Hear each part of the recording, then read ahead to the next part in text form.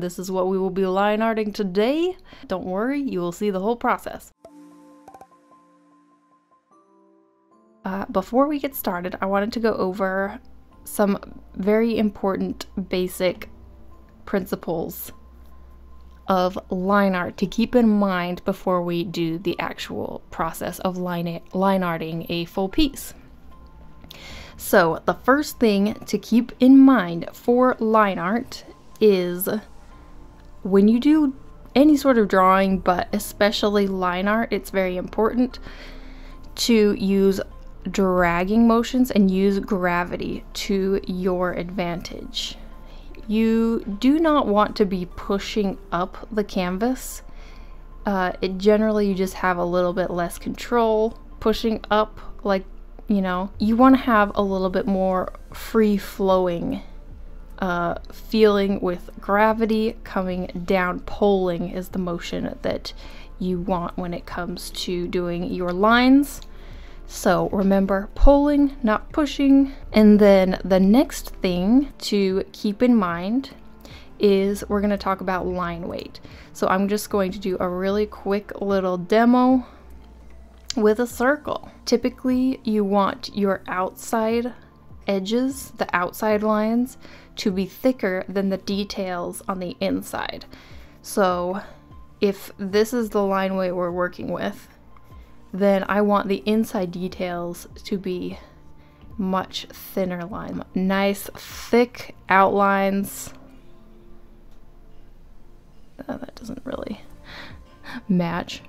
And then the inner details are thinner lines.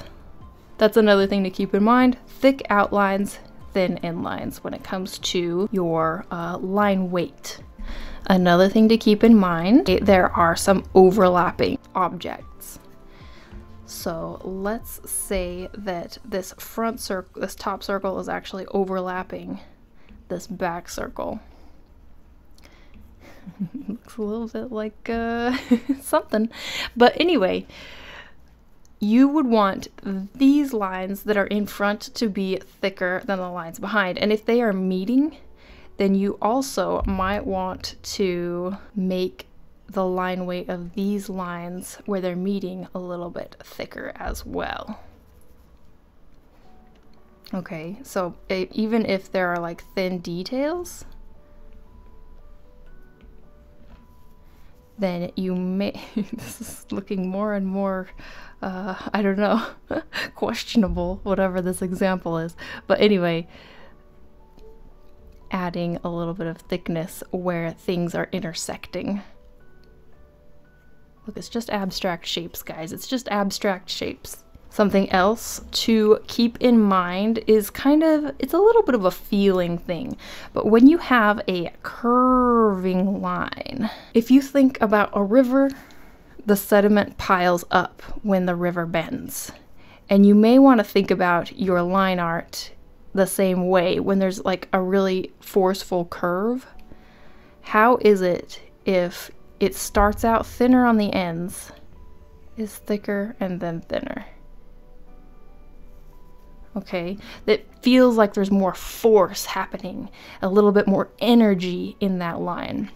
You can also try the opposite if you want it to feel more stretched, starting thick, going thin, and then thick again, so that the curve actually feels more stretched. And both of these are interesting. They just feel differently.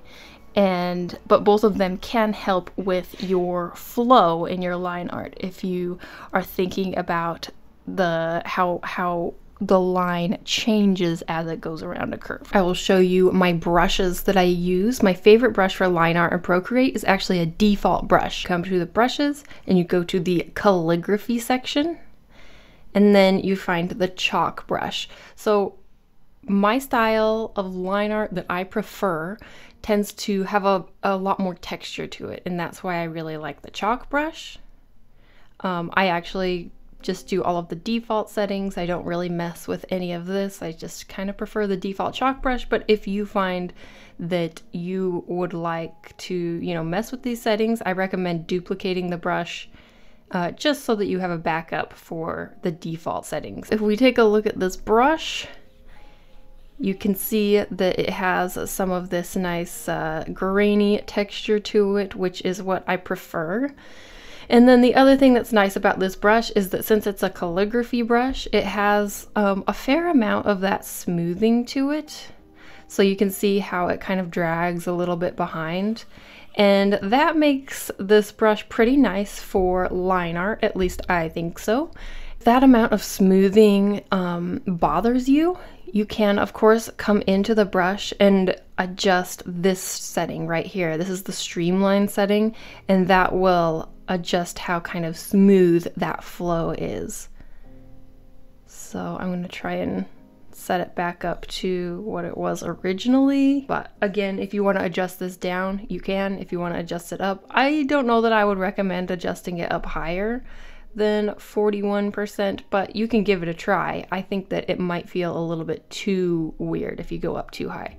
But let's just go back to the default.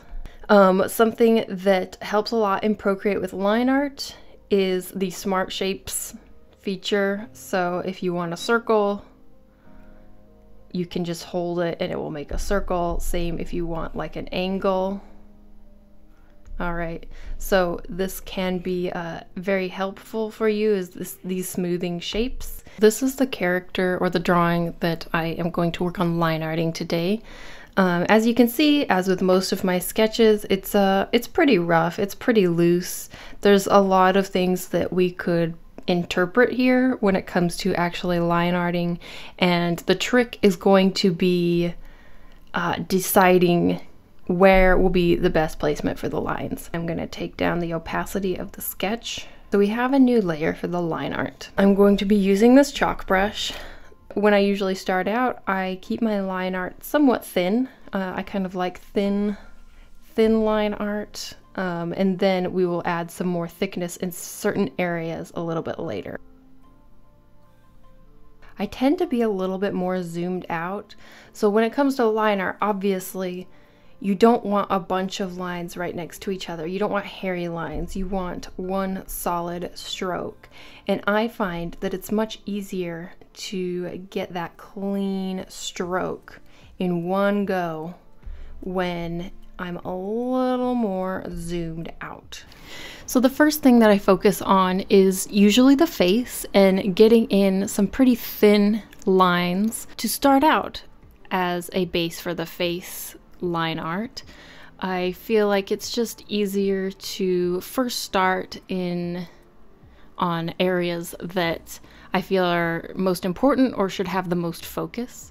So that's just where I naturally am drawn to start, but then I kind of will begin branching out and just kind of line arting areas that I find interesting.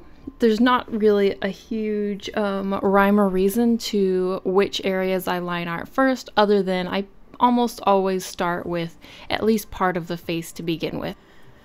So I highly recommend when you are working on line art, I mean when you are drawing at all, but especially when you are working on line art, because line art is a little bit more delicate, I highly recommend making sure you find kind of a comfortable ergonomic position to draw in.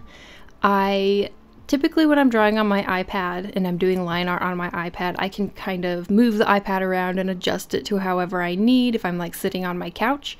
But what I have learned from just making this tutorial and having to keep the iPad in line with the camera is it actually made the whole drawing process and experience, especially with line art, just extra difficult.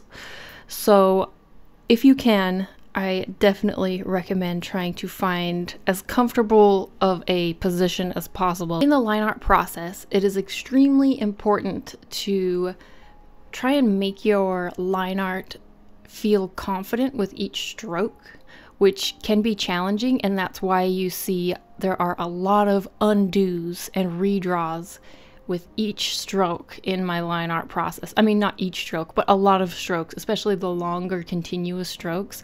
If I don't quite get the shape that I want on that first stroke, I just undo and I try again, because I don't really like breaking up my lines when it's supposed to be a continuous line. I don't like drawing it in a couple different segments, I would much prefer to zoom out and get one sweeping stroke to create that line instead of multiple lines that can look really broken up. I want that flow to be all in one motion. So that's why you are definitely going to see a lot of undos in this process. But that is part of my process. Obviously, if you are working traditionally, you cannot undo. When you are working traditionally with line art, and maybe this is a good exercise even if you're working digitally, but it's not an exercise that I'm using in this piece. But if you are working traditionally, even if you mess up one stroke, you have to try and figure out how to make it work with your design and just own up to whatever mistakes you make in ink. And that really helps build your line confidence. There's a little bit of line variation I have going on here simply because of the brush that I'm using. It automatically gives a little bit of that texture, a little bit of that variation.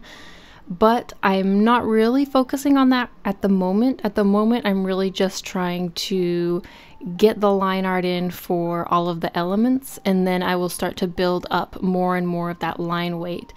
And so maybe I will speed this part up a little bit so that we can get to the next step. Enjoy the process.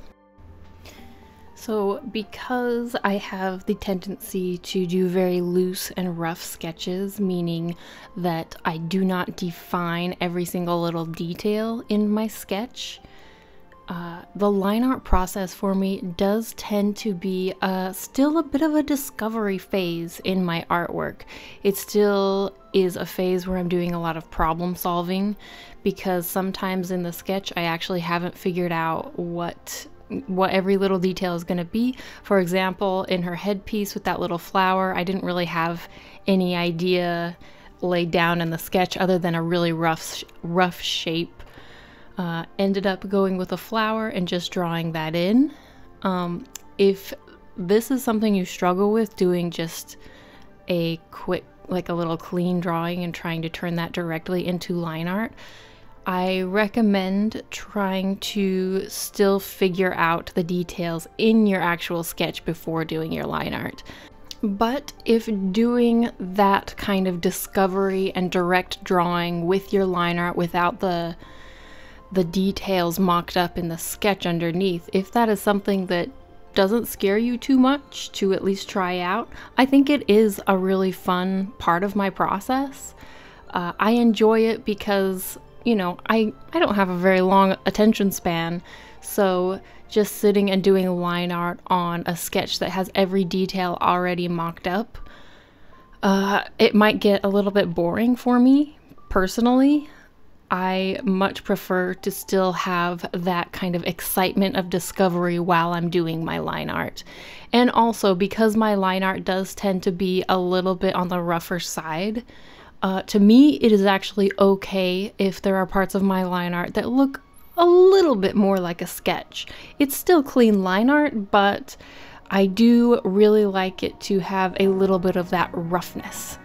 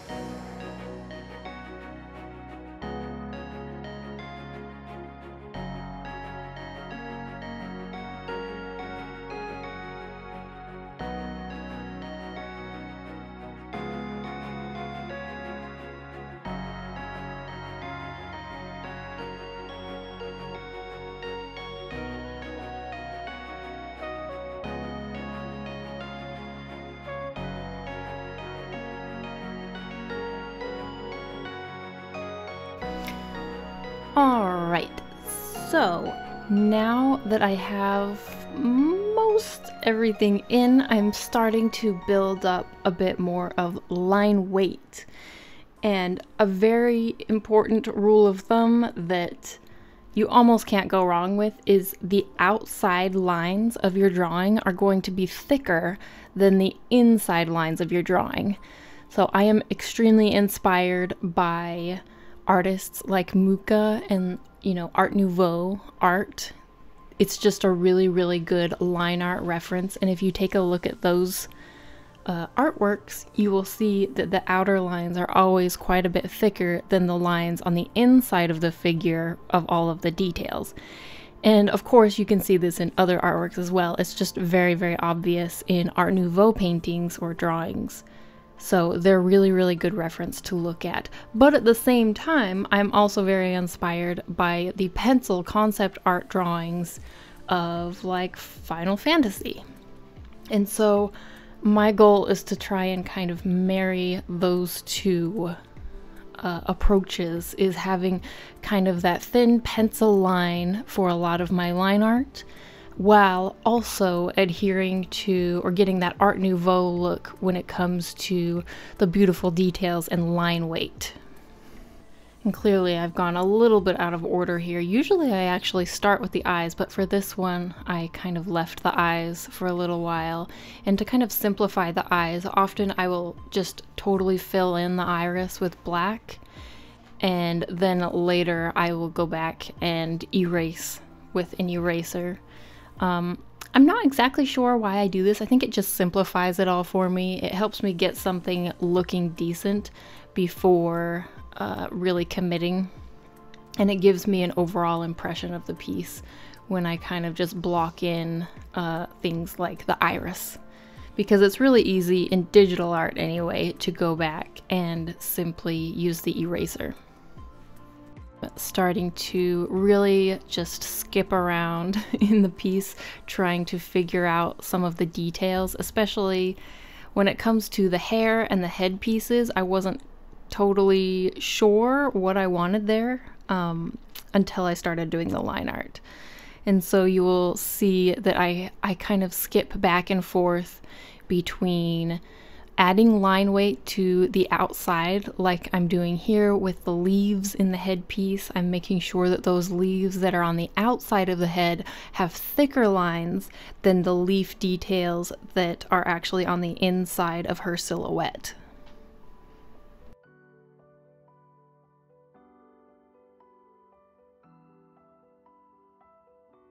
And like I said, there's not really much of an order for me when it comes to what I prefer to work on. It's just generally, first I get thin lines in for most of the bigger shapes and bigger details, and then whatever draws my attention and my interest, I start adding more details to and more line weight to. And you can see with this flower is a really good example of adding line weight to where objects kind of intersect and overlap, making the lines a little bit thicker in those corners, like where the petals are overlapping with the leaves and the petals are overlapping with each other. It can really just help add that dimensionality to your artwork when you add that little bit of line weight where you have these overlapping objects. Now I'm going in and using the eraser tool to erase away the inside of that iris that I had blocked in initially, and adding in a little indication of the pupil as well. And I do tend to come back to the eyes multiple times throughout a piece just to make sure they are looking good. Eyes in character pieces tend to be very, very important. They tend to be very expressive. So it's okay to revisit the eyes and make sure they're looking, they're really popping nice and they're looking correct. And I definitely felt that with this piece, coming back to the eyes multiple times. For this piece, I had not had the hair completely figured out, especially when it comes to the top of the head. So in the line art, I actually had to change the shapes that were happening and I decided to go with more of a little cowlick in the front where her hair parts. And so when it comes to making these kind of cowlick shapes, the way I tend to do it is by adding some darkening lines and line weight underneath the hair where the shadow is going to be. Sometimes I leave a little bit of spaces, but I tend to leave it, you know, kind of sketchy underneath. Just a little bit of darkening. Almost I pretend like I am drawing with a pencil. When I darken this, adding some of those just like rough lines underneath the hair to darken where it is parting.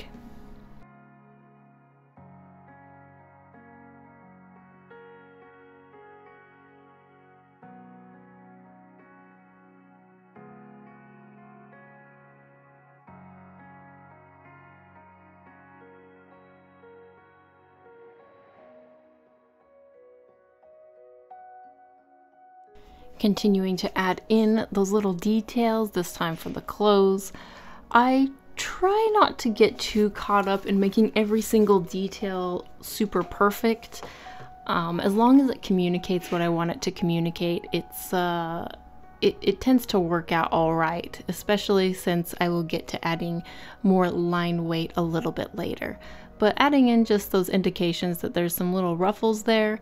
If I wanted to get really detailed with it and get it really accurate, I would look up probably some more reference for specifically how lace like that looks, but I thought this worked out pretty well.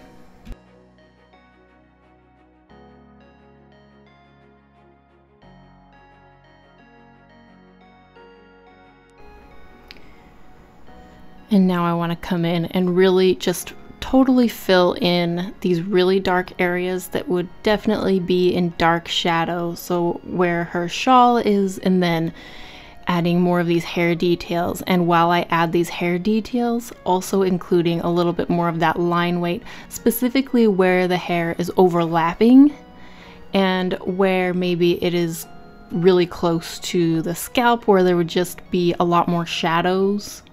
Or if the hair would be casting a shadow on the hair, like in front of it.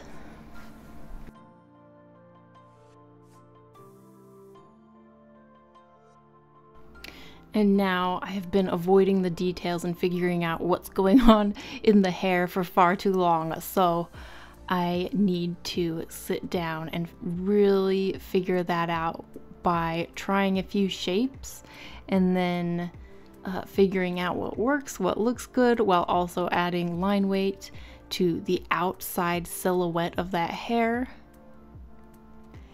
And then adding thinner lines to the details of the hair that are on the inside of the silhouette. So thick lines outside, thin lines inside is the basic rule that you have going on. And then slightly thicker lines where there are objects overlapping, and maybe where the line is kind of pushing. If you think about how if a river goes around a curve, often sediment and debris will pile up along the bank of that curve.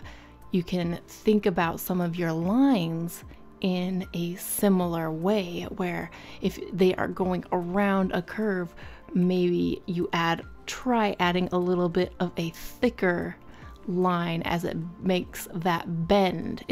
Line art is one of those things where you really have to develop a feeling for it. And I know that sounds a bit strange, that there is kind of a formula for it, but at the same time, to get really good at line art, it does take practice. Of course, knowing the principles helps, but the more you practice, the more you will understand that kind of feeling and that push that you're trying to achieve, the kind of force as you make a curve with that line, or as it goes around a corner, or whatever it is. And I know this is getting a little abstract, but if you can kind of just imagine, what does it feel like as a river goes around a bend, the sediment piles up along that bend, and then try and apply that to your line art.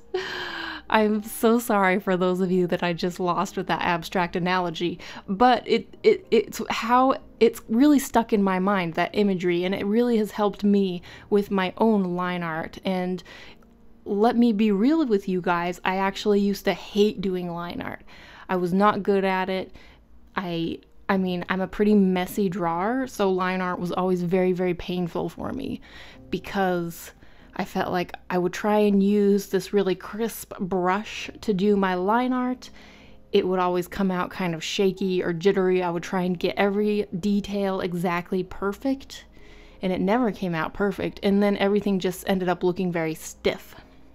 But it's only through kind of discovering the style and working with a little bit more of a textured brush, and then just learning the feel of what is a line, like how does this line feel if I add a little bit more weight as it either makes that curve, or maybe instead of making it feel like heavy on the curve, what happens if I try making it thinner on the curve?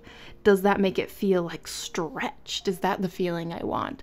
And just learning what kind of line weight helps your eye flow through the piece while still communicating all of the details.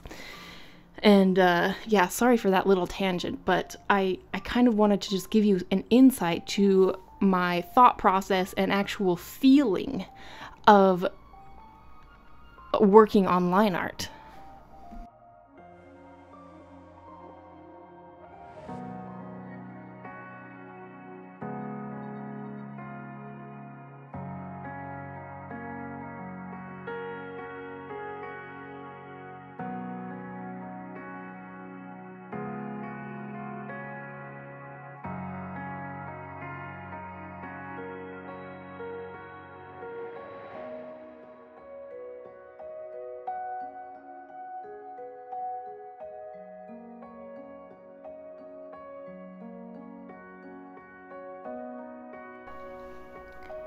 It can be a little bit scary sometimes, but it is actually very, very helpful in some areas when you are working on line art to try filling in with black, or at least somewhat with black, in some of the really, really dark areas that are overlapping, like underneath the hair where it will usually be very, very dark. And it's not like I totally fill in a solid black color when I do fill in those types of areas, but what I do is I tend to kind of do a little bit of scribbling to fill in those areas, so there is a little bit of the canvas underneath that shows through, but it is mostly blocked in with my line art color, whether it's black or red. I do often do my line art sketches in like a dark brown or a red. Today I was a little bit unusual with using a black color for my line art. Typically I don't do that, but I felt like it worked okay for this piece to work in black. It also stands out best for filming, so worked out fine. And if I'm working digitally, you may notice that there are some areas that I actually tackle my line art a little bit how I will sometimes sketch, which is, even though I've blocked in maybe a smooth line, if I want to add some more details, like a slightly different shape or an indent or something, I will actually use the eraser tool to erase away and add a little bit of the more exact shape that I want. It's not something that you could do really traditionally, but since I'm working digitally, and usually I'm working digitally, it's definitely something that I have gotten in the habit of doing. And now coming back to the eyes, actually, because like I said, I tend to come back to the eyes multiple times throughout the process to try and make sure that they are really looking like I want them to look and communicating what I want. So adding a little bit more details and line weight around the face, under the chin. Usually if you think about line weight and like gravity, you can also think about adding a little bit thicker lines on lines that are below. So maybe to try and visualize this, let's say like the top of the head, yes, the lines on the outside of the head, on the top of the head, are thicker than like the detail lines, but they're not quite as thick as the lines that are maybe on the bottom of the head, because you're trying to add kind of that weight and gravity to your line art. And of course, you may have noticed that at this point I've actually turned off the undersketch, because we definitely have enough line art here that you don't need the undersketch anymore when you get to this point, unless you feel like you've lost something that the initial sketch had, which happens sometimes. But turning off the sketch gives you a really much more clear view of what you have going on with the line art. It also frees you up if you've been too tied to the details in your sketch and you want to have a little bit more freedom and openness to experiment a bit.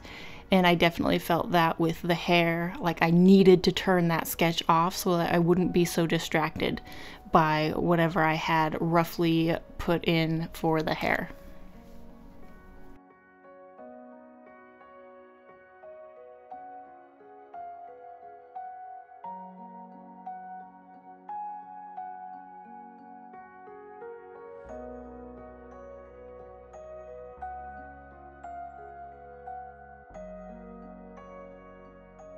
And once you get to this point, I mean, this is looking pretty good. It's all just kind of what I will usually do is I will zoom out, look at how everything looks like as a whole, notice an area that I want a little bit more line weight or adjustment to, zoom in, add that detail, add that adjustment, zoom out, look at the whole thing again. I think it is very, very important to make sure you often look at the zoomed out version of your artwork, or you can miss something. Or, you know, it just gives you a good overall view, a bird's eye view of your work, which is extremely important when it comes to catching mistakes or just making sure the whole thing flows together as a whole.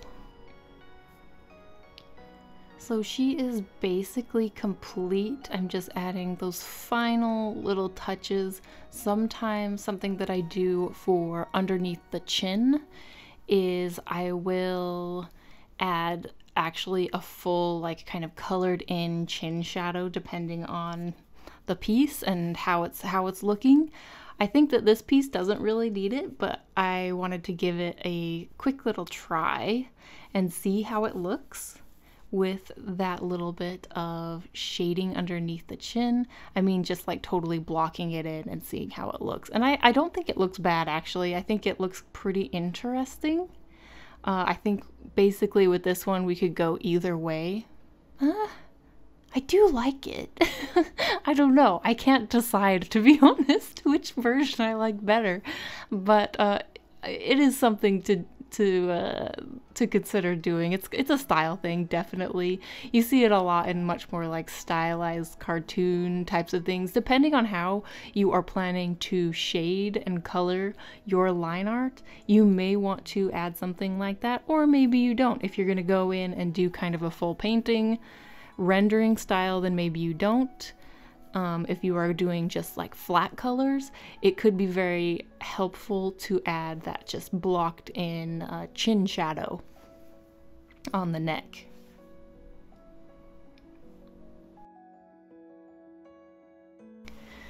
This piece is basically done. So let me just do a quick little recap for you on the important things to remember when it comes to line art, at least the way I approach line art. One, you should, when you are drawing, especially when you are doing line art, always use a dragging kind of motion. It's a pulling motion with your pencil. You don't usually want to push up the canvas when you are drawing. It just gives you a lot less control. It can make your lines a little bit more jittery. Pulling, let gravity work for you by pulling the pencil down to make your lines.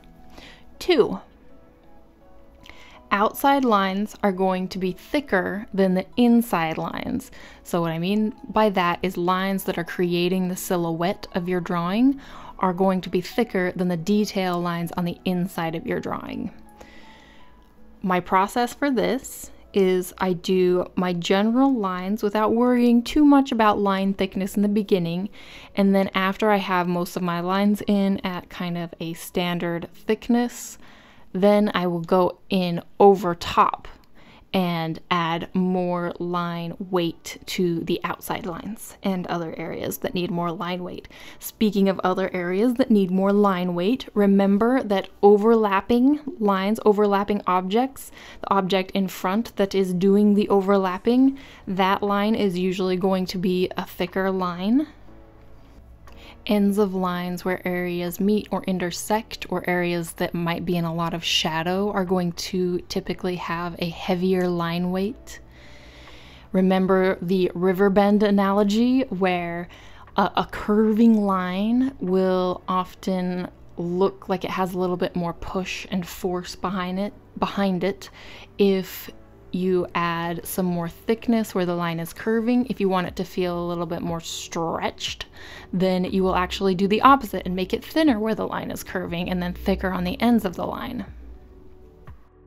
And again, remember gravity in your line art. So lines that are lower on your artwork might look like they have more weight if you add a little bit more thickness, kind of reinforcing that gravity and weight to your object or your character or whatever you are drawing. And in areas that are going to be in really dark shadow, try seeing how it looks to just kind of fill in those areas with some thicker lines or kind of scribbled lines. I hope you guys found this tutorial helpful. I know that my process is a little bit all over the place. That's kind of the difficult thing about trying to explain my process, is that it really is all over the place. I don't have very specific formulas all the time, or at least I don't consciously think about formulas when it comes to doing things like my line art. So it's definitely an interesting experience trying to organize my process and my thoughts for a tutorial like this, but I hope it was helpful. I hope it gave you some insights and some stuff to try. My big advice for line art, other than just kind of remembering the points I already talked about, is practice, practice, practice. The thing about line art and anything with art, but especially line art, is it really takes a feeling. And the only way to truly develop that feeling of the line art flow and the weight is to practice and just keep going, keep trying, keep doing it. And I understand line art can be really tricky and really painful. Like I said, I experienced that for a long time, and even sometimes still, but it's only in the last couple of years that I've gotten really comfortable with line art, and it is thanks to practicing and also, frankly, finding brushes that I like for it. And the brush for Procreate, again, a reminder, the brush that I'm using here is the calligraphy chalk brush. In Clip Studio, I recommend some of the rougher inking and pencil brushes. The actual brush that I use in Clip Studio is a brush that I paid for, and it's called Teague's Folly RNG. It's from the Friend and Brush Pack. I decided to go with an iPad tutorial because it seems like a lot of you have iPads, and because I use a default brush for my line art on the iPad. So that's why we're in Procreate today. But anyway, tangent. Sorry. I hope you guys have a really great rest of your day. Happy drawing. Thank you so much for being a supporter. And I really appreciate you. There's no way I could do tutorials like this without your guys' support on Patreon. So thank you, thank you, thank you. It means a lot that you guys believe in me, even when I don't believe in myself. Okay, I'm just getting mushy. I'll let you guys go. Have a good rest of your day. Bye!